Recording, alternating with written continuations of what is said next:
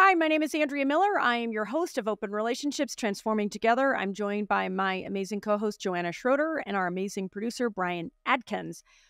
Woo, we have a doozy of a show for you. If you are dating, you must consume this show because our guest, Sabrina Zohar, is one of the foremost dating coaches. And she helps us understand everything from when it's time to go exclusive to how do you deal with ghosting to making sure your profile picture matches what you actually look like and so much more. She keeps it real and so entertaining.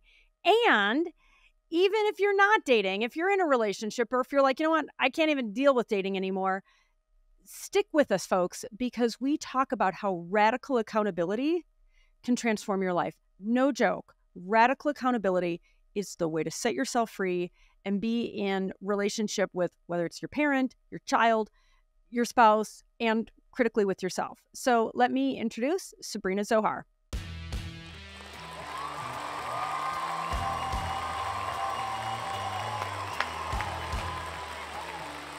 Welcome, Sabrina Zohar. Sabrina is a social media superstar, dating expert, and successful entrepreneur. She is the founder of Software, a sustainable clothing brand. She runs Do the Work, a private coaching practice aimed at helping people succeed in relationships, and is the host of the super popular, super helpful podcast, also called Do the Work. Welcome, Sabrina. Great to have you on Open Relationships. Thanks, guys. It's so good to be here. Thanks for having me. Thanks for the introduction. I do appreciate it. Yeah. Well, thank you. It's super cool to meet you, and we're big fans of all the work that you do, and just recognizing it feels like we're kindred spirits. So thanks for being on the show. Let's get into it. You talk about how you dated a bunch of guys who would send you these really sweet good morning texts, including one guy who sent you the same text along with 17 other women. Oh my God. Oh, is that what it's really like out there right now? Is a good morning text a red flag? When is it appropriate or inappropriate to send one? Okay, so here's my thing with the texting and the red and all of these things. On paper, is a good morning text an issue? It's like, no, to the person that can handle understanding that a good morning text does not mean much besides it's literally someone saying good morning. Where it becomes, I would say, like detrimental to our dating lives is when people put the weight and the importance on what time they text me good morning, how often they're doing it, but did they put a period behind it or did they do an exclamation point? That hyper vigilance of, but it's 9 a.m. and they haven't texted me yet. And it's like, I was her. The only reason I can speak so candidly was because I was the girl that would call her mom and say, oh my God, he didn't text me yet today. Like, this guy doesn't like me. And my mom would be on the other line going, Sabrina, what the fuck are you talking about? Like, you just saw this person last night. And so what we have to remember is like a good morning text can be sent while someone's taking a shit. It could be sent while it could literally, you can automate it. I've seen someone send a text to someone while they're laying in bed next to me. So the reason I bring light to this is like a good morning text is adorable when you're in a relationship. But the problem is that people expect all of these things prior to being in a relationship. And if we know anything about neuroscience, which we're starting to learn all of these things of how to practically incorporate neuroscience into our day to day, is that when you start having someone sending you a good morning text, that unpredictability causes this dopamine hit of every day. Are they going to do it? Are they going to do it? You start to get on this addiction loop. Once you get on that, it's really, really tough to get off of it because think about them as like heroin. Britt Frank is a neuropsychotherapist I love, and she always talks about that of they're just replicating a drug that you would normally get, through a needle. And so if we know all of that, we have to be able to kind of put our like adult pants on to say a good morning text, while it might be adorable and sweet, does not mean this person wants a relationship, does not mean that they have intentions for anything beyond that, does not mean that they see you in any different light. They might just simply know that everybody wants a good morning text, so they're going to do it. Otherwise, they know that you might not talk to them if they don't get it. Oh, boy. It makes a ton of sense. And yet it's like, when I think of the deception in automating it and sending it to so many people, it's like there's so much to unpack there. So what did you do when you found out that guy was sending it to 17 other people? Did you address it with him? And then what? And how did you find out? I found out because my friend had her friend who was also seeing the same guy. This was before the Are You Dating the Same Guy groups came out. And I was telling her about him and she was like, wait a minute, my friend is giving me the same play-by-play. And then we just started to piece it together. I was like, you're doing this. I've actually had a guy incorrectly text me when he was actually meant to text another girl. And I caught him and I was like, this wasn't meant for me. And it was very obvious that it was like, oh, you matched with another girl while you and I were planning our date. You're talking to somebody else. And like at the end of the day, like, of course it's gut wrenching. And here's the saddest part. I'd love to come off and be like, oh my God, the minute I found out, I said I'm done and I walked away. And it's like, no, I didn't. I'd be bullshitting you. What did I do? I saw that as, well, I'm going to be the one that he chooses. I'm going to be the girl. I'm going to be the one out of the 17 that gets this person.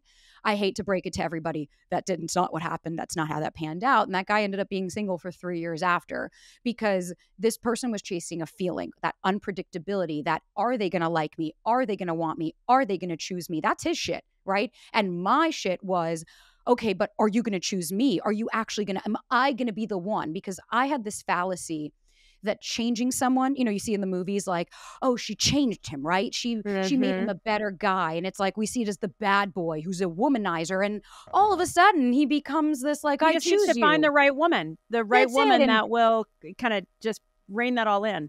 Right. And that's what I perceived it as. Like, we think about, like, my mom married a narcissist and she's like, back in the day, Sab, all we saw was housekeeping magazines saying how to make your man happy, how to please him, what's wrong with you that your partner's not happy. So that was my MO for going for so long versus understanding, like, wait a minute, this person's just chasing a feeling. This person's not actually genuinely interested in me. They just like the dynamic that they get because of the unpredictability. And then what that said about me was, I just wanted someone to choose me because I had daddy issues. I had my own traumas and my own core wounds. Instead of loving myself enough to say, this doesn't work for me, I'm going to walk away, I was so desperate to have other people love me more than I loved myself. And that's why I started to just believe anything guys would say. Something as simple as a good morning text meant, oh, they like me. And it's like, no. That guy just wanted to get laid. So before anybody blames this on apps, texting, technology, I had a very similar thing happen to me way before that, when you had to like push 72 buttons to text somebody on your little tiny candy bar phone.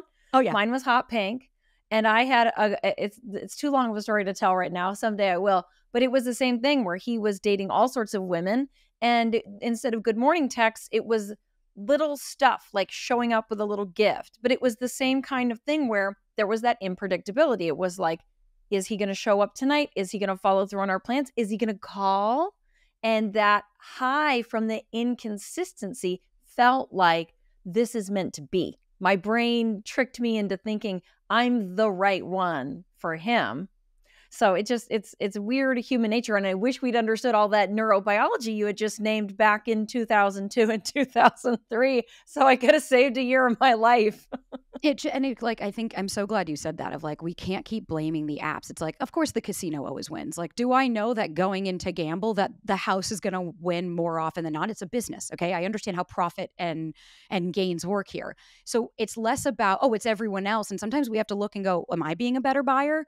Because also that unpredictability, the other flip side of that, especially like for me, it was a pattern. I consistently had those experiences.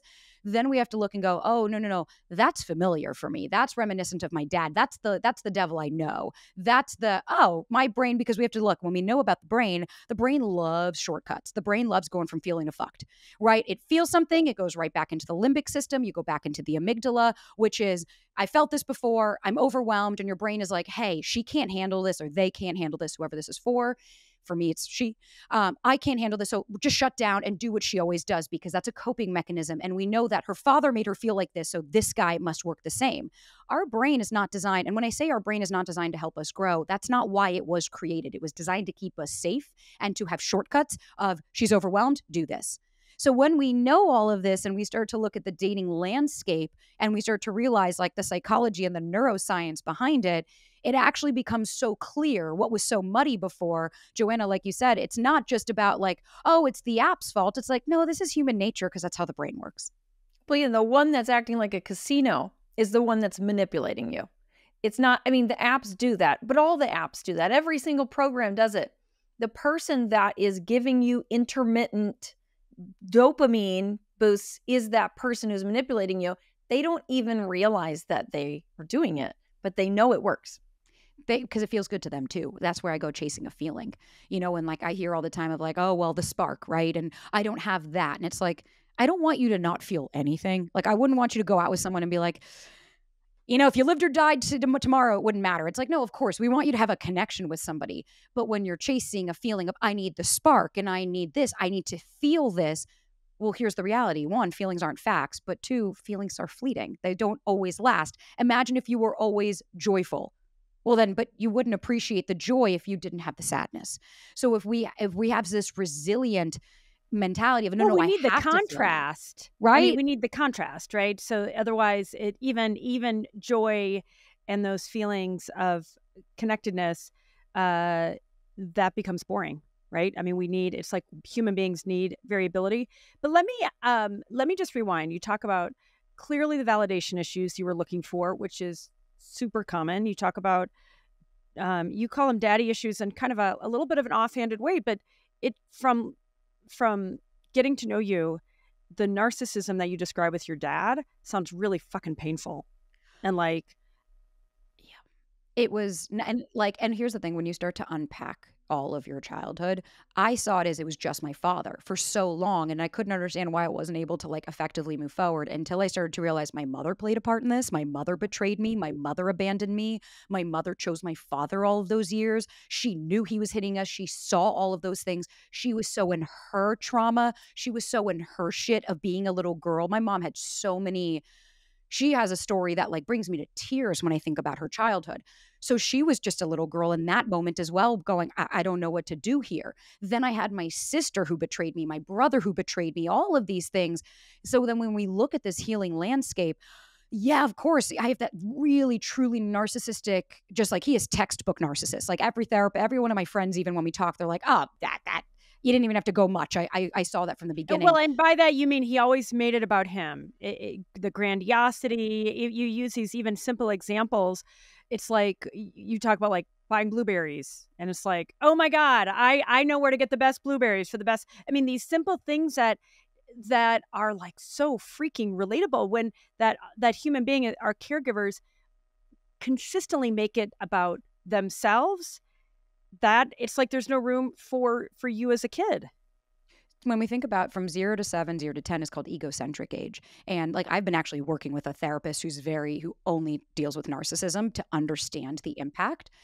That age is so developmental. We as children need to be narcissistic. That's how you learn your identity. That's how you learn who you are. The world is all about you, as it should be. You're a child. You don't know anything else. Having the parent that I had, that narcissistic, who everything's about him, narcissistic rage, wildly inconsistent, would explode at nowhere, would take everything personal. He saw us as extensions of him. So Yeah. we were, if we took any attention away from my mother, if my mother had to turn to the kids, that sacrificed who he was. Then he still needed to be the center of attention, which is where then all of us were vying for the attention of our caregivers because my father was the one who had to run the show. Right. Yeah, you got to please him. Well, go just rewind for a moment with your mom. Did you ever confront her with her role? And are you guys, where are you guys today in terms of a relationship? My mom, I would put myself in fire for my mother because it came during COVID was the breaking point, was when I started my healing journey after I married my father. I was with somebody who was the exact same person and I came complete rock bottom. It was a whole fucking thing. And I started doing the work and really realizing. And I came to my mom one day during COVID and I said, I love you, but I need to be honest that you impact me equally as hard as other people. And if you're not willing to get help, then I think our relationship needs to stay more shallow because I can't continue like this. It wasn't an ultimatum. You do what you want. She dove into therapy and every day we talk now of like, she'll be like, hey, Sab, this came up for me and I'm teaching her how to do inner child meditations and I'm helping her and she takes full accountability. She's the one who will call me and like, I'll tell her, Mom, I did this thing in therapy and I realized about Dad, and she'll break down saying, I am so sorry I failed you. I'm so sorry I wasn't there for you. And I need you to know how much I love you and how she is able. Super My mom. She's the fucking best. Whereas my father, she has to kind of compensate for that because there is no. Are they still married? No, they got divorced when I was 14. They dated for 5 years after because my dad would go back and forth and all my mom wanted was a family. You know, she just wanted her husband and her kids. And then actually we were the ones who told my mom, like, if you don't break it off, we're done. And she finally did. Are you in touch with your dad at all? We speak probably like once every 2-3 weeks of like a text like, hey, how are you? Good. How are you? And the reason being is because his texts are you happy? And if you say, what does that mean, Dad? Just be happy. Oh, okay. All right. I'll just, okay, cool. I'll just be happy. I've had to accept, I had a year and a half where I didn't speak to him. And that takes to me a lot of strength as a child to decide that you do not want a relationship with your caregiver, that you don't have to be guilted just because they're your parent. And I stepped away and I was with my partner, and the decision to walk away from my father when he had, I was done. It was his last, you're a fucking piece of shit and go blah, blah, blah, all of that. And He I would said, say that okay. to you? Well, literally same sentence would be, my love, you look beautiful. Oh my God. I'm so proud of you. And I remember looking at my friend being like, and she was like, your dad's so sweet. And then he said, oh, do you, this summer we'll all travel here. And I said, well, no, I'm not talking. My brother and I have a bit of an issue with our relationship. And I set a boundary. I said, no, I'm not going to go at this point if we're all going to be there. We haven't spoken about it. That's that narcissistic rage. You fucking piece of shit. Don't you fucking come. Then just exploded. Does he have bipolar potentially?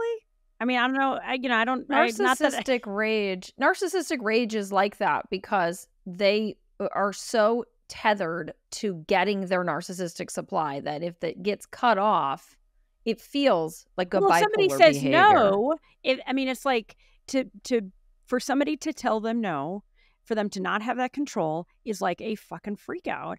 Okay, but hang on. So let's talk about your sister and your brother. What's the scoop with each of them? I love my sister. She and I are working on a relationship, but she has been both of them are older. I'm the youngest. So my brother, when I was 9, my brother was sent away. Like, have you guys seen all those documentaries of like those schools, those programs for the drugs? That was my brother. So my brother got sent to a wilderness program. He had a drug addiction. My parents didn't know what to do. He was arrested. It was a whole thing. So again, I didn't have a household where I was the last. It was Joe is the issue. Joe has ADHD. Oh, now Jamie's acting out. Now Jamie's starting to do drugs at 12. Oh, she's been indoctrinated by Joe. There was no space for me. So I would be like, when I'd be bullied or I'd come home from school crying, there was no one there. There was no one to deal with that because the bandwidth was my father, my brother, my sister. So Joe was sent away. We didn't speak for 4 years. He did the wilderness program and the drug program and all of that. The reason that we don't have a relationship right now is because he's not willing to accept that my father's a narcissist. He's not willing to accept that the program he went through fucked him up. He doesn't think he needs therapy. He says, I've done it all. I'm good. Okay. Oh, wow. Whereas my sister, she's incredibly avoidant. She shuts down at anything. Like, she can't handle it. She's now starting to understand. She just has been starting to see a trauma specialist where she said, hey, I think you're right. I think we have some fucking issues. I was the black sheep. I started all of this. I was the first to say something's not right here. And I knew it because my romantic relationships were mimicking that. I was constantly seeking the same things and I was going after my father. Yeah. So then what happened? So you got married to somebody who it sounds like was also a narcissist. And how long were you together? When I say I was a shell of a human, and like, I have a part in this, I am never going to only blame the other person. Like, mama held up responsibility here. I was so toxic. I was so unhealthy. I just wanted anyone to choose me. And he was replaying those dynamics. He was the memory that comes to mind, if you want to know about the narcissist, was I had these stomach pains. I had these crazy pains and I didn't know what was going on. And I fell on the floor one day and I was like, I need to go to the hospital, help. And he literally walked over me and turned around and goes, get the fuck over it. You're not the only one who's ever been in pain. I have a meeting. And so then my sister had to come. She took me to the ER. And then when he came to pick me up, he was annoyed that he had to come into the city because we lived in Brooklyn, that I inconvenienced him. And then his mother called me to tell me, how dare I ask her son to cancel a meeting because I need to go to the doctor. It's just gas, Sabrina. You're being dramatic. Oh, wow. That's what I dealt. That was what I dealt with was him constantly gaslighting. And he would say, I think one of us loves you more than the other, meaning he loved me more than I loved myself. And he would try to, as if he was, Sabrina, I'm doing all this to help you. You're just not seeing it. And it was very manipulative. He was very controlling. He started to alienate me. I didn't have any friends. I was 30 pounds lighter than I am now, to the point where people were asking, just even seeing me, people were like, hey, I call that the high stress diet. No good. To say the least. I know some people go towards food as their coping mechanism. I go the other way where I'm like, because I'm dysregulated. My nervous system's like, she can't eat. She's in survival mode. The day he left me to go to see his parents, and I was uninvited because We got into a fight, and that was the day I remember, like, I was with my mom. My mom came to fly to New York immediately because she knew I couldn't be alone. And I was walking in Manhattan. I walked across the street and I tripped. And I remember I fell and there was a bus coming and I didn't get up. And my mom literally came and grabbed me out of the street. And that's when I realized, like, oh my God, You hit rock bottom. Holy shit. How long ago was that? In 2018. Oh, wow. Well, I mean, holy bucket, sister. I mean, it's amazing to think of hitting rock bottom just 6 years ago and the just dramatic, tremendous success that you've had. So, and you talk about congratulations and thank you, because so many people will relate to either the entirety of your story or bits of it. And all of us can relate to feeling lost and fucking alone and confused. And what I love is how much you have done. And even your point about being accountable, it's like you were continuing to play the same role in your pattern is what I'm hearing from you. And that is so common. And that's one of the things I love to talk about on the show. It's like only we can set ourselves free. And so often we're pointing our finger outward and it's all about the other people and everyone around us sucks. And while that might be true, they probably do suck a lot of the time. It's like, well, why do we keep choosing them? So now you've got a whole business on doing the work. I have my interpretation of that, but what do you mean by work, period? To me, what doing the work means is like having to face yourself, having to cultivate a self-awareness, having to bridge the gap between the me's that were all those parts of myself, learning to love myself authentically, not love myself by, I do a bunch of bubble baths and I buy myself a bunch of stuff. Yeah, bullshit self. Yeah, there's a lot of bullshit self-care out there that I just kind of want to call out and say, can we just quit pretending that that's actual, meaningful, lasting self-care? I mean, it's nice, but it's really superficial. Okay, please completely continue. For me, what doing the work means is taking radical accountability of my part in things, is by being able to, like, and it's true, like you said, to your point, I love that. Radical accountability. Yes. The amount of people that I get that fucking attack me of like, you don't even, and it's like, because you don't want to take accountability. Like I have a client that I fucking love and she knows how much I love her. But she started dating someone new and everything is, well, I'm doing this and I'm doing this and I'm doing this. And why isn't he? Why isn't he? Why isn't he? And the amount of times I have to stop and go, you're full of shit. Even an example, she told him, we're going to get like a week prior, next Friday, I'm off of work. Let's get dinner. And he was like, okay. Like he didn't realize. Then the day came and he was like, hey, I'm so sorry. I have my son. She was, well, I don't understand. How dare you forget? And blah, blah. And I kept saying, he's a human, right? All of a sudden, roles reverse. She messaged me this morning. I think he's going, and she didn't even realize what she was doing. And she's like, I'm supposed to see him. I think he's going away Thursday. I can't remember, blah, blah. I don't know, whatever. I can't remember his hypocrisy, schedule. Right? And I stopped her and I said, dude, you're full of shit. I said, last week you nailed him to a cross because he didn't remember the one day you were off of work, because you are the main character in your own fucking movie. You are nothing to anybody else. And I hate to be the one to humble everybody down. You ain't shit to my movie. I'm not shit to yours. I don't hold that much weight in your life and you don't hold that much weight into mine. But the accountability is the hard part because people don't want to do that. It's easier to say, well, I'm not doing anything, because the reality is a lot of us are coming from that place of being a child. As a child, you're right, I didn't have a choice. As a child, when my father would hit us and walk out, what was I going to do at 6 years old? But the sad thing was I would pack my bags. Who was going to come get me? As an adult now, I get to make choices. I get to say that doesn't work for me, or, hey, this is whatever, right? And I think a lot of people forget that. The amount of emails I'll get saying, what do I do? Yeah. What would you tell a friend, right? I can't tell you what to do, but that's part of doing the work, is understanding I play a part in every fucking situation that happens. So short of abuse, which we're not talking about those extremes, of course, that is not, no one has it. You've never asked for it. It's the same with women. Like, you didn't ask for it. You didn't get that. You didn't deserve this. None of that. So we're going to put those aside. We're talking for the average norm relationship, right? You play a part, and that part could be, I didn't set boundaries. I allowed it. Like with my narcissistic ex, I could go on the moon, the stars, and the sun if he did all of these things to me. Yeah. But the common denominator was, he did. It's you. It was me. And I allowed it because my self-esteem believed that's all I was worth. I didn't believe that I was worthy of more. I feel like the line between that being victim blaming and that being empowering is in understanding that we can forgive ourselves and forgive others when they are not at the point yet where they can make a better choice. I think about that cheating ex that I had, and we broke up, and he was trying to win me back. And this gal that I worked with had this gorgeous, literal rock star guitarist brother. And she's like, I've been dying to set you up with Jeff. He's so sweet. And I got on the phone with Jeff because, he called my home phone. It was 2003. And he was like so sweet. And we set up a date. And then the ex came back, this that I believe is also a narcissist. And the story was so compelling. And I fell for it. And I canceled my date with Jeff, the nice guy. And I didn't understand then that Jeff walking away from that situation was the sign that he was healthy. Instead, to me, it was like he didn't fight for me.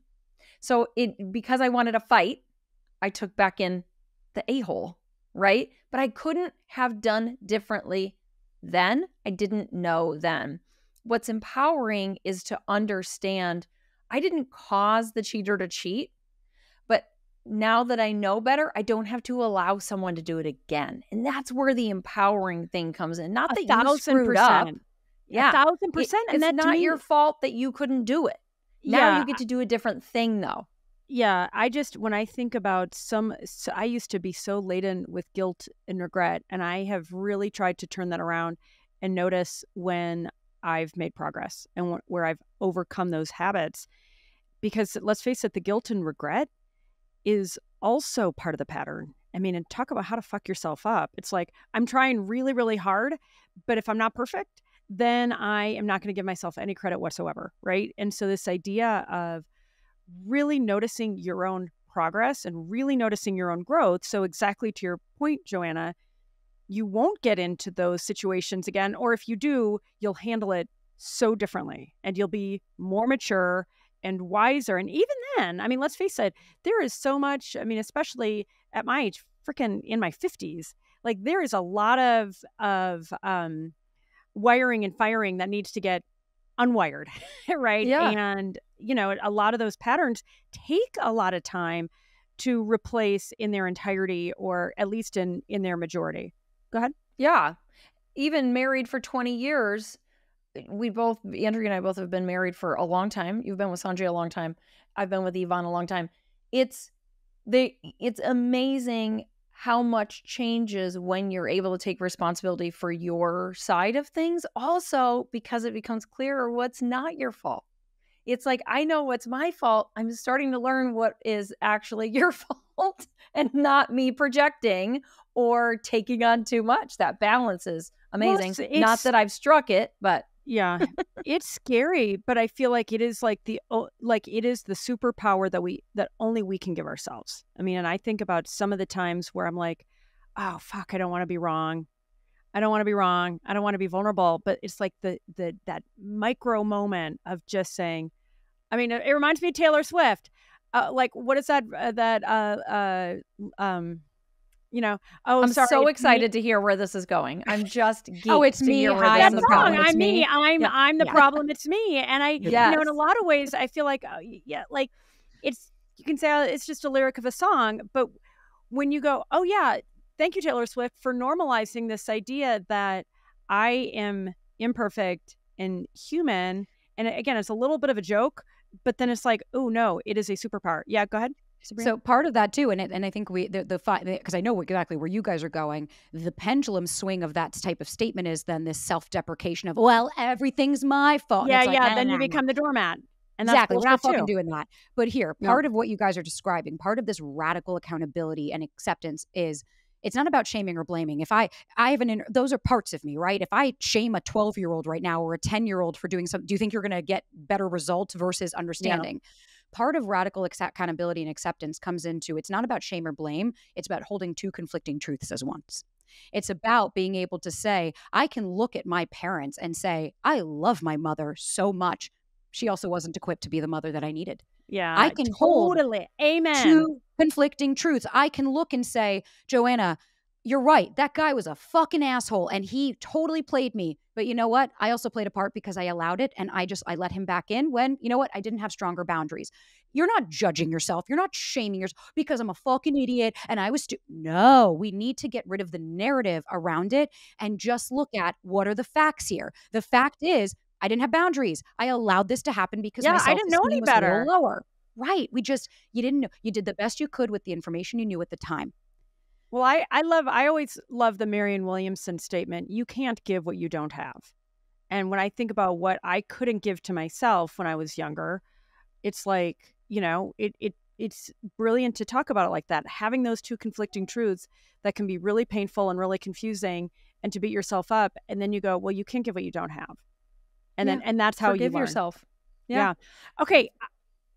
Totally. All right. I want to get, Sabrina, we have a bunch of like Reddit and reader emails wanting your expert dating and relationship advice. So we're going to shift gears a little bit. By the way, I so want you back on the show. There is so much more to mine in your personal experiences and how much you have transformed from being, really on your knees to A hot mess. from a hot mess to wise and wonderful. So we're gonna have you back. But in the meantime, I'm gonna start with a quick overview, and I want your advice, and then we'll kind of do round robin here. All right. So this is from Reddit. Reddit are dating. I'm so old and stupid. Okay. I've been seeing a guy whose profile says he is 23. We've been dating for 6 weeks, and I just found out when we got carded that he's 35. He says he feels younger and, in quotes, identifies as 23. And people make too big a deal. Okay, if you're not watching this, we got a thumbs down and a arms crossed. If you're listening, you're not getting the visual cues. People make a big deal out of age anyway. Things have been otherwise amazing. I'm 24. He's been so great, but it really threw me off, and he was so unfazed by me asking and dismissive of it. I don't know. Should this be a deal breaker? If anybody could see Sabrina's face, you would say, can we just move on because that deal is done? Because here's the issue. It's not about the age difference. It's the fact he fucking lied. It's not. Who gives a shit that he's 35 and you're 24? I do. It's a little grooming, but that's fine. It's fine. It's a different story. But at the end of the day, fine, sure, you want to go live your life, girl. He lied to you. And then on top of it, not only did he lie, he was dismissive. So he didn't even allow you to process and go, hey, this bothers me, without going, nah, you don't know what you're talking about. That's no big deal. You need to get over it. Run as fast as you fucking can, my lady. Yeah. That's what you want to talk about grooming? It's one thing to be like, hey, I'm 11 years older than you. Here's why I'm immature. You're very mature. Grooming is lying about your age to someone 11 years younger than you. That's so messed up. And then gaslighting them on top of it. I don't know why what's the big deal? Age is just a number. And it's like, no, R. Kelly, okay? It's not. Yeah. Like, this is not Aaliyah, okay? This is real life of, no, that's inappropriate. When someone starts off, and that's always been my issue when people lie about their height or their age or anything on the apps, you're starting off with a lie. You're giving me reasons to not trust you before I've even fucking met you. And so just to be sure, it is not okay to lie or stretch the truth on online dating profile or app, correct? To me, I don't understand the point. If I can't be honest and authentic with who I am, then I don't know why I need to pretend. Usually the reason people do that is because they want to get into the younger age demographic. This guy wants a younger woman and he doesn't want to admit that he's 35. And why is that? Is it just pure biology? I have friends that do it. And it's because they're not actually ready for a relationship and they just like the validation of younger women wanting them. Like, it's just, I have one of my friends specifically, and he lies about his height and his age because he's like, well, once they get to know me. And I'm like, no. It's not a once I go out on the date, you get to know me, then we'll be okay. You started with me inauthentically. I'm not going to accept that. I think if you're an adult man who's over 35, as long as the person is an adult who he's dating, fine. But the lying shows that he's not out for a relationship. He's out for somebody who he can manipulate. That's what all I was it say. is. Like control issues, little dominance. Okay, Sabrina, can you see that it starts with, I recently went out? Can you read that? Yes. I recently went out on a date with a guy that I met on Tinder. We never met before our date, but we texted for about a week prior, and I thought he was a really nice guy.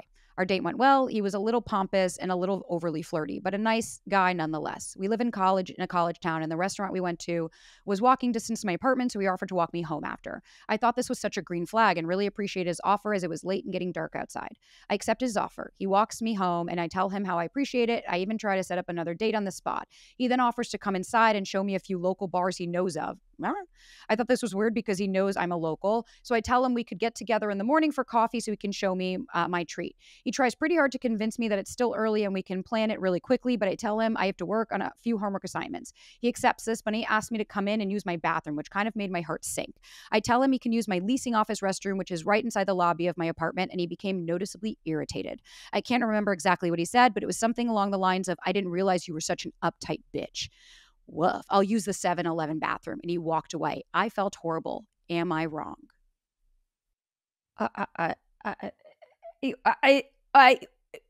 No, she's not wrong. This just hurt my heart that there is a person alive who would feel bad for honoring their boundaries and not allowing someone to manipulate them. Like, my heart is broken. My heart is broken because somewhere along the line, she learned that setting a boundary would mean that she was going to lose somebody, or that setting a boundary made her a bad person, or a caregiver in her life taught her that, like my father, I never set boundaries. To the point where I'll be very fucking candid right now, I allowed sexual things to happen with men because I was scared to say no in that moment because no one ever taught me how the fuck to do that. Oh my God. And so Sabrina, I would just... Thank you. Honestly, can I just pause there and say thank you for telling that truth? Because so many women listening to this now are both feeling so validated and so heartbroken. I mean, back to the two conflicting truths, because it's like, oh my God, we don't know better. And then we feel shame on top of it. So thank you for telling that truth, because so many women, that same thing, like they feel badly saying no. They feel badly disappointing a guy, and whether it's saying no to something else or no to sexual advances. And scared, right? You know, like you're in that moment and you're like, I don't know. And I remember I had a guy that kind of pulled the same thing as what she's describing. And I remember like we went to dinner and I came back and he was like, let me see the view from your apartment. And I looked at him and I said, the answer is fucking no. If you don't like that, I'll say it again. I'm going to go up to my house now. Have a good night. And that's it. Like, not feeling scared to say no, because somebody that disrespects your boundaries like this. And what breaks my heart is, so she goes right back to, I felt horrible. Am I wrong? Because let me guess, as a kid, if you set a boundary, your caregiver would go, here she is being a little uptight bitch. And it's reaffirmed. Then here we go. You date your parents. This is going to blow your mind, but I've just finished writing a book about teenage boys. And what we learned is there's a lot of teenage boys who go through this too now, where they're afraid to say no. And not only is it like someone in their life told them they're not allowed to have boundaries, on top of that, they have this weight of guys always want it and guys never say no. So that it's just a whole other element. We were talking about women, and I'm sure, especially with I'm Generation X, the pressure that we were under to be sexy was so outrageous. But it also is happening to boys and men. It's like, wow, where did we get the idea that anybody out there is not allowed to say no? Yeah, no, that is I think it's so important for boys. I have two boys, 11 and 14, and I feel like there was just a handful of very high profile cases of sexual assault, and just this idea of forget no means no, like yes means yes, right? And it's like, you know, that the vast majority of the time you need to believe the victim. And yeah, I actually dated a guy, one of my earliest boyfriends was falsely accused of sexual assault, and it freaking wrecked him. Oh yeah. Right. And so it's like, okay, how do we avoid that? To your point, Joanna, to teach our boys for sure, but also our girls. It's like just having that that wisdom and really yes means yes. And like nothing short of yes is okay. And being able to accept a no. You know, it's like we teach them how to say, but it's also like, but how do you accept someone else? And when this guy who's saying, I didn't realize you're such an uptight bitch, it's like, let me guess, your mommy and daddy told you never do anything wrong, that the world revolves around you, that you're my little boy and no one will ever. It's like, I can already see anybody who is pushy. The first fucking rule number one when it comes to, are you dating a narcissist or not? Say no. Say no to someone. I think no is the sexiest word. And you know why? Because I was never allowed to say it. I shared a story earlier where I said no to my father and he disowned me because it's a scary word, because you are scared you're going to lose people. But here's what's scarier. If I don't say no, I'm going to lose myself. And that is way too expensive of a price. Totally. You know, that's a really interesting idea. And maybe you advocate for this already, and I'm just picking up on it a little slowly. But the idea of almost like pressure testing somebody early on, and, you know, you could say yes, you could say no, you could go either way, but it almost feels like a really wise hack to see how somebody responds early on as like a litmus test, and just to be like, nah, that's not for me today. And if they're a dick about it, or, you know, bitch about it, you know, because let's face it, women can be narcissists and jerks too. Then it's like, you know what? I just pressure tested you and you failed the fucking pressure test. And so, I'm glad I gave myself that, versus saying I'd rather, you know, learn early on, right? Because if they can't take your no, especially on something relatively low stakes, to your point, it's a huge price to pay to lose yourself in the relationship.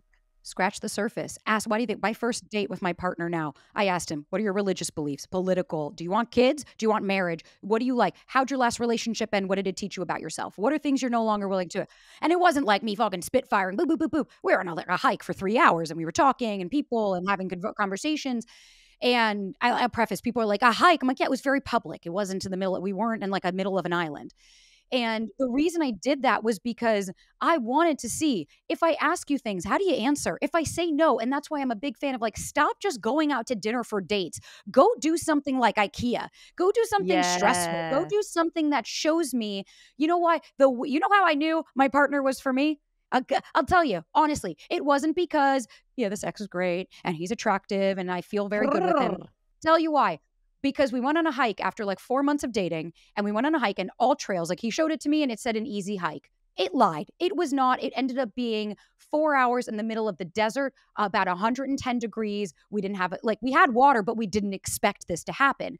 By the time we realized what happened, we were about 2 hours into the hike. We looked at each other and he was like, oh my God, this is not safe. Like, we need to get back. We had the dog. And what ended up happening is we band together, we opened up the backpack, we planned it, and we were like, okay, we're going to do this, we're going to do this. And we strategized. No one blamed anybody. No one got angry about it. I wasn't like, how dare you?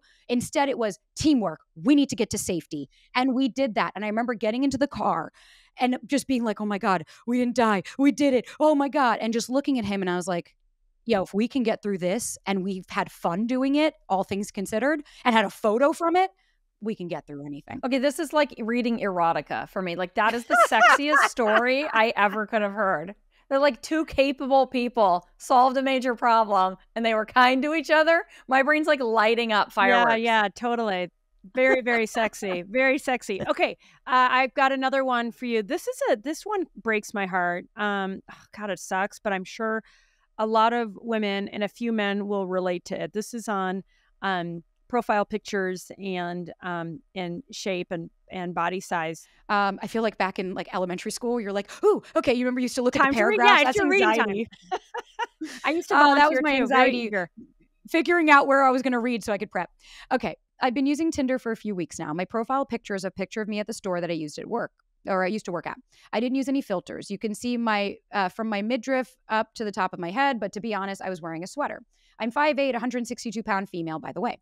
I met this guy on Tinder and we hit it off. He was really funny and we had some hobbies in common. When we met, he was completely different from how he was over chat. He didn't say anything to me on his own and just answered questions with simple yeses and nos. He seemed angry the whole time and left the date after about an hour, saying he was supposed to meet his friend. I thought that maybe he was shy in real life and texted him afterwards to thank him for the date and ask him if he had an okay time. He didn't reply for a few days, but this morning I got the text. Just a heads up, not everyone is into big girls. You should really let guys know ahead of time so they don't get put on the spot. Just my advice. Hope you find what you're looking for. Best wishes. I felt really embarrassed after reading this text. I didn't mean to put anyone on the spot. I know I'm not thin, but I'm also not that heavy. It never occurred to me that this was something I had to disclose before meeting someone. But I do remember reading some posts online where people were simply disappointed that a date was bigger than they let on. Am I one of those deceptive dates? Am I the a-hole? Well, first of all, the idea of being 5'8" and 160 pounds being a big girl sends me into a rage. I'm 5'7" and 150 pounds. And if someone called me a big girl, I'd be like, I'll show you big. Exactly. Yeah. Like, I'll show you a big fucking scar across your face. Now, here's the reality. Here's the thing. As dickish as what he said is like, I am 100% like, it's just, that's so fucked up. But then we have to look and say, no, she's not the asshole. But it's like, but are you not showing who you really are? Because there is like, I've even had my own partner say that he'll look at photos and he'll go out and it's like, you don't look anything like your photos. And that's just not, because I've had people do that where they show up and they claim they're 6 feet and they're 5'8" and I'm 5'8". So I'm wearing heels and I'm like, I'm fucking towering over you, dude. Like, you were not honest and you did not allow me to make the choice.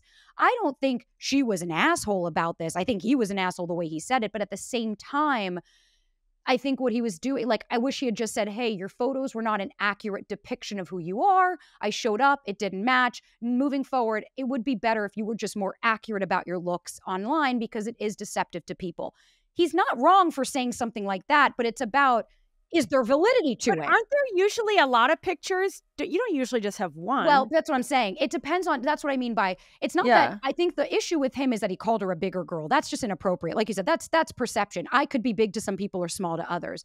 Yeah. But it's about, if you only have one photo or 2 photos and they're neck up, then to the other person, it's like, then I would look at him and go, but you were not being a better buyer. I know that if somebody only has neck up photos, then maybe they're not as secure with their body because they're not showing it, right? But that's also, it's like, it's a double-edged sword. I don't blame anybody here. I think he was an asshole with how he said it, and it's totally inappropriate, and this poor woman does not deserve that. But then I would go to her and say, okay, well, then maybe we need to have more accurate photos of who you are in your profile so that you feel confident with who you're showing up as, so you don't have to deal with someone going, hey, that's not you. I've had that where guys, I'm like, yo, that was 30 years ago. Like, what are we doing here? Well, we have to remember Sabrina's actually a dating coach. So if that's me, if I'm that girl, okay, and I go to Sabrina, I'm asking her to tell me what happened here. And she's going to look at my photos and be like, this doesn't really look like you. And you're beautiful. You should show what you look like. I would hope you'd say that, Sabrina. I feel like you would. 100%. Whereas like this guy, nobody hired him to give his opinion on what her profile photo should look like. That's where I'm like, first of all, to say no, not everybody likes bigger girls. Well, lots of people like bigger girls. 100%. She's not bigger. But also, who asked you? You could just say, thanks for coming out. It's not gonna, I don't feel what I need to feel, but I really appreciate your time. Nobody asked his opinion. But if she came to you, she would be asking your opinion. And she should. I totally get what you mean. I think the devil's advocate here is also feedback, right? I agree with you. He did not need to leave the, like, get fucked, dude. Like, you are a dickhead. You don't need to say that. What he could have said is, hey, I don't feel a connection here. I wish you all the best. I just wanted to be honest. You might not be asking for advice, but your profile photos were very different than the person that I saw in person. If you want some unsolicited advice, that's my feedback for you. Because to me, it's like, if I was going around going, why am I having these experiences? Well, if no one's going to tell you, but it's how you fucking say it. And there's got to be a lot of people doing that with Facetune. Like, think of how much Facetuning is going on, where like people I know in real life, I see their pictures and I'm like, who even is that person? I can imagine with dating, that's a major risk that someone just Facetune the crap out of themselves. That's where I have to say, Joanna, like, when you say face tuning, do you mean like using filters or what? Yeah, it's like an app. It's sort of like an app where like I could look at myself and be like, I'm gonna vamoosh these age spots. I'm gonna lift my cheekbones a little bit. I'm gonna just suck that little guy up. It's Photoshop. It's like airbrushing airbrushing for the proletariat. Yeah, I could look like Megan Fox if I tried that thing. Like, I could make myself look like, I could put blue eyes on me. I could change my bone structure. I could change everything about me. And that's where I say, it's not this poor girl. Like, it's not about the fact, like, the reality is her weight is not the issue here, because that's a personal thing against him. And this piece of shit has no right to tell this woman anything about the way she fucking looks. The only discrepancy is, hey, I don't feel like your photos were accurate, is one thing. Very different than the way he went about it. And I hope this guy gets help because he fucking needs it. Yeah. Okay. We've got one more. Joanna, do you want to read this one? Can you see that had 3 dates with a girl last month? Hold on. But y'all, I have to put my glasses on. So get ready. Sexy librarian. Yeah, sexy librarian. To work now. Okay. This one is on ghosting. Had 3 dates with a girl last month. She reached out to me about a week after the third one, told me that she had a fantastic time, and proceeded to ask me a few random questions. I responded and asked her a few questions in turn. Radio silence. The message was marked as unread, but she probably saw it. I then reached out to her 2 weeks later to check up on her and told her that I'd like to see her again. And I was left on red. She doesn't owe me an explanation, but to completely cut someone out like that feels incredibly cold and hurtful. I won't reach out to her again, but this has resulted in me overthinking and blaming myself for her behavior over the past several weeks. Why do women do this? Okay, can I just say, men do it too, and I feel that just terrible sting of rejection, and how even though if somebody else is being such a jerk, how we can't help but feel so personal and how rejected we feel. So for anybody who's like, oh, I see you, I feel you, I am you, because rejection is not unique to you. I felt it too. And now here's one thing I'll say. So at the end of this, why do women do this? So asking why is actually a defense mechanism, because he's avoiding actually looking at like what's happening within him. He said it. I'm overthinking and blaming myself. So that is this area of opportunity for anybody listening. When we ask, well, why do women do this? Here's the reality. If I told you the why, oh, she's insecure. Maybe she met somebody else. It's not going to make you feel better, right? Because finding out the why, oftentimes you're like, cool, I still feel like shit. What I would suggest for him is what my friend Britt Frank, she's just such a brilliant neuropsychotherapist, always recommends transition why to I don't like. I don't like that women do this. Okay, what don't I like about this? It makes me feel inferior. It makes me feel like I'm not good enough. Okay, well, how is my worth being tied into someone else's actions? Then we can start to, because again, why do women do this? Or why do people ghost? If I gave you the reasons, they were chasing a feeling, they weren't chasing you. She has a fear of confrontation. She didn't want to hurt your feelings. It's not about, very often we think, oh, there's something wrong with me. That's a core belief, because someone secure who knows who they are would say, whoa, that's the biggest difference when we think of insecure versus secure. A secure attacher will say, that's their issue. They chose to ghost me. Their inability to communicate with me speaks volumes about them. Versus someone insecure is, what's wrong with me that they would do this? Because we automatically, when we go to that insecure thought process, it goes back to childhood of, there's something wrong with me. My caregiver couldn't handle me, which means no one can. My heart breaks for anybody dealing with things like this, but we have to transition and reframe so that we can understand what's happening within us. Because what I would go to him is, so what are your core beliefs? Where did you learn this behavior? And it's not that it's going to change anything. It's just more to be able to cope with this so that we can hold the right people accountable. Joanna, like you were saying earlier, it's not about blaming or shaming and saying, what did I do wrong? But it's about those two conflicting truths. I can be hurt that this person did this, and this feels like shit. I hate it. But I can also know that this speaks volumes about their character and does not have to do with my worth. Yeah. Have you had the experience of being ghosted, or tell the truth, Sabrina, have you ghosted anybody? Never have I ghosted in my life. Okay, because that sucks. Okay, so here's the thing. I don't believe that, like, if somebody, like, I've had a first date with someone and then, nobody says anything, or maybe they text me after, had a great night, and then, like, I don't respond, and then it fizzles and no one says anything. Yeah. To me, people will say, oh, that's ghosting. I'm like, no one didn't, like, no one contacted anybody. It's just I lived in New York and LA. I was going on 5-6 dates a week. You think I was going to fucking send a dissertation to every person I went out with and deal with their attitude? But yeah, the first time I was ghosted, I was 20, and this guy and I had been dating for 2 months. Like, dating, had been together. Like, I saw him that morning accidentally, like in the streets of New York. And he was like, baby, I can't wait. I'll see you tonight. I'm so excited. Big kiss. And I was like, yay, we was meeting my friends. Like, this was it. And I never heard from him again. Like, he stood me up. And have you heard from him since? The only thing was 3 weeks later, and I thought he died. At this point, I'm like, he's dead. No, turns out my friend had a fake, this was OkCupid, I'm aging myself. My friend had a fake OkCupid profile, so I used it to go, and I was like, is he going to go online? Is he going to go online? Then he messaged the fake profile saying, you're becoming a regular around here, because he saw me looking, and I was like, oh, funny. Oh, so he's alive. Saw him 2 weeks later in the street. I flicked him off as I walked by him. I got a text from him. It was cowardice. I owe you an apology, an explanation. Never got it. It's been 10 years, and I have, to this day, no idea what the fuck happened to this person. And because how could this have been about me? Listen, there's a difference between if you have an issue with someone, you have past where they're like, hey, you're fucking insufferable. I cannot talk to you. You explode on me every time. Okay, maybe that's why this person opted out. Versus if you're like, I didn't do anything here. I can't own this.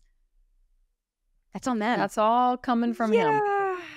But just for everybody's sake, back to the beauty of accountability. When you're accountable to yourself and you're accountable to others, it's how you set yourself free, right? And I realize there are people that it's like, oh, I just just not feeling it, or whatever excuse or whatever rationalization. I mean, I'm going to say you listener, me, Andrea, we're all guilty of not being accountable. And I just feel like as a decent human being, when you're, if it's like, I'm just not feeling it, like, okay, just tell me you're not feeling it. Like, that's fine. I don't even need, like, to your point, I don't need the long dissertation. But if you just tell me you're not feeling it, that sets me free, and it sets you free. Okay, we have time for one more. Sabrina, this one's all you. This one is on exclusivity. Starts with, we have been dating for 4 months. We've been dating for 4 months. I had a feeling he was sleeping with others, which is fine. But then I found him texting another girl while sitting right beside me. Yikes. This time I thought was a prime opportunity to ask about it since I saw it and we were on a weekend trip together. So I asked, are you seeing anyone else and who are you texting? The messages were about him booking a hotel and a flight, excited to see her tomorrow. While we were together and while we still had plans to be together tomorrow, he kept on lying. So I said, have fun seeing her tomorrow and have fun never speaking to me again, and asked him to drive me home. Was I right or was I being dramatic? Oh, baby girl.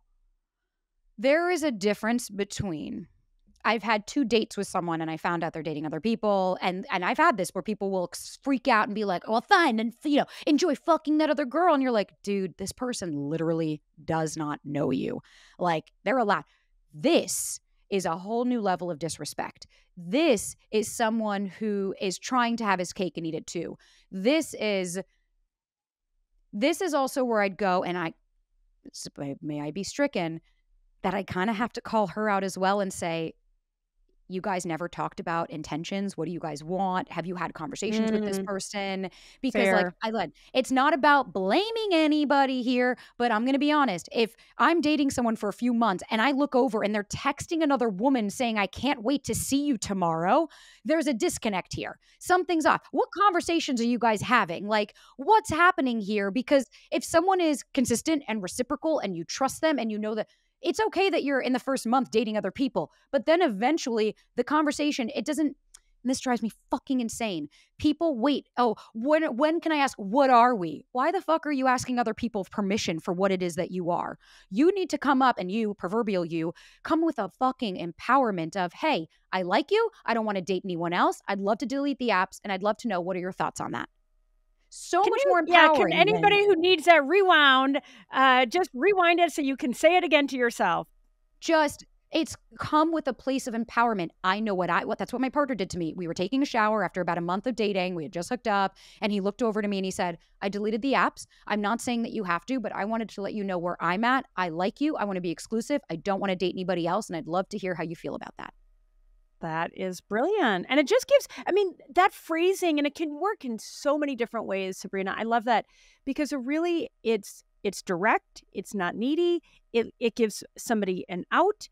They can say, well, let's talk about it. Like, I just feel like there is so much bad behavior because people are afraid of rejection. They don't want others to feel uncomfortable. So I feel like when you can bring being comfortable and just direct in a constructive way, that is a game changer, right? But even that takes maturity. But how you phrased those, and what's your boyfriend's name?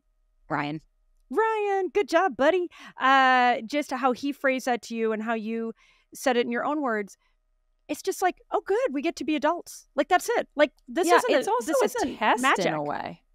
Like, if you're being authentic, if you, Sabrina, had responded with like, whoa, buddy, let's like stop trying to control me, and like, this is a little aggressive, he would know that the two of you were not in the same place. And he didn't intend it as a test, but it's like, are we both healthy, functioning adults in the same places in our lives? It's a lovely test. It's authentic. Yeah.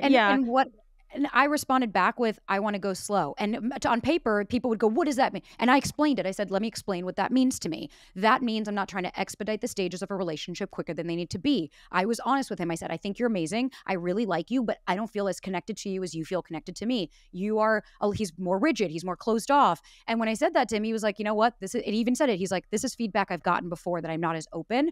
I really do want to try being more vulnerable with you, because I know that I need to in order for this relationship to work. And that was why I continued to date him. It wasn't like, Because people have this misconception that, oh, I just met this super secure partner and he was just showed up at my door and both of it. No, I had anxiety. He had avoidance. We worked through it because we communicated. Same thing of like when we were just talking about ghosting, of just telling someone, hey, I think you're fantastic, but this is not a connection I want to pursue. I wish you all the best. I did videos. I have done a video that has gone viral like 10 different times. The amount of trolls. This sounds like HR. I'd rather be ghosted. Ew, shut up. Shut her up. And it's like, because people are terrified of directness because they take that as aggression because no one's ever been fucking direct with them. Yeah. No, and that's a big red flag. They're telling on themselves right there. And I know, because I think about when I had the choice between the cheater and the really nice rock star. 100%. Hindsight's 2020. But Jeff, the rock star, like, what a gift he got, letting me walk away at that phase of my life. Like, not to disparage myself, but he needed something different. It wasn't me at that point, right? Yeah. Amen. So many lessons learned. All right, Sabrina Zohar, you are amazing. I am eager to get you back on Open Relationships. You guys can find Sabrina at Do the Work, her amazing podcast. You'll learn a ton from it, as well as a huge presence on TikTok, Instagram, all the socials, Sabrina Zohar and Do the Work. Sabrina, thank you. This was amazing. Thank you guys for having me. Can't wait for our next chat. Yeah. Awesome. Yeah, so fun. All right. Oh my God. That was amazing. I love her. She is hilarious. She's oh my gosh. If I was dating, I would hire her. Yeah. So honest, but like so honest and harsh, but loving. No, she gets it. And like, no nonsense. Like, even her whole point about being direct is a superpower. And honestly, she reminds me, since we just also talked with Marianne Williamson about how Marianne talks about less coddling and more being blunt, and direct. It does feel like there is so much value in telling that truth in a way that people can actually hear it. Right. And that to me is that superpower. Right. And honestly, I think of it for myself as a mom, as a leader, as a sibling, in all the relationships. It's like, okay, I need to give this feedback because it's good for me and good for them. But how do I give it in a way that they can actually hear it versus go right into the hills? And I really like how empowering she is while she's laying the truth out, because a lot of people are so proud of being like, oh, I'm being brutally honest, but they're being hurtful. Whereas hers is so like, I got fired up, you know? Well, it feels motivating, right? Because like when you realize that path is available to you in a way that you can choose yourself, you can break those hard habits, and that honestly, the promised land is on the other side, but only you can do it for yourself. To me, it's like a big freaking hallelujah and amen. Brian, do you have a number one takeaway that you're going to apply immediately to your life as a single man getting ready to be engaged and married? I was like, definitely not single. Yeah, you're not single. So I mean, I was not like, married. I meant not married. Getting engaged. Yeah. No, I mean, I liked a lot of the stuff about doing the work and the radical accountability. There was something early on too that I liked where we were talking about it's not apps, it's human nature. Like this isn't a new thing. And I really liked what you were saying about the almost like way that you play with someone's like biology, in the way that like that person is going like giving you those dopamine and adrenaline spikes, and then how that's literally giving you almost like an addiction style response. And it's like, man, we as humans, we're just we're bad. Have you ever heard of the sunk cost fallacy? Oh yeah. Think of all of the ways in which we trick ourselves into staying with somebody because we believe that the time we spent being with them and trying to help them and whatever else is lost. And in reality, you have all these experiences over that time. Nothing's actually lost, but it keeps you trapped, just like a slot machine at a casino. You just keep pulling that arm down because you feel like, man, I can't give up now. Meanwhile, you're wasting your life away. It's why I hate when couples that are like relatively newer like move in together, or they get a dog or anything like that, because then it just adds more to that sunken cost fallacy. Oh, then we have to move out. Then it's going to be so awkward. Then we have to deal with the dog parents or whatever it is. And it's like, you guys are just like adding more and more fuel to the fire and like forcing yourselves to stay together. Yeah, it's I feel like it's such an opportunity every time to check your own accountability And, even if you're in your later twilight years, if you're in a bad relationship, like sincerely bad, and you've done everything you reasonably can, and you're still in a bad relationship, then it's time to, just either have that final, last, really brutal conversation if you haven't, or if you have, then it's time to part ways. And especially if you're younger, right? I mean, because, the sunk cost fallacy will keep you foolishly. And even, I feel like Stan Tatkin, if he was here, he would talk about it's attachment biology, that it's so freaking hard and scary to part ways. But so often that is really the best choice. Anyway, well, especially more to think come. about Sabrina's mom. That story, Sabrina, her mom, in essence, was abandoning her by staying in that relationship. So yeah, it's all there. Really interesting. Yeah, no, I love her candor and her energy, and just even what a champion she is for people making beautiful changes in their lives. So, all right, thanks for tuning in to Open Relationships Transforming Together. If you have not subscribed, please do. Please rate our show wherever you get your podcasts, on iHeart, on Spotify, YouTube. It is so helpful. It's also really helpful to get your feedback and advice. You're welcome to email us at openrelationships@yourtango.com. And we look forward to seeing you on another episode soon. Thanks for tuning in.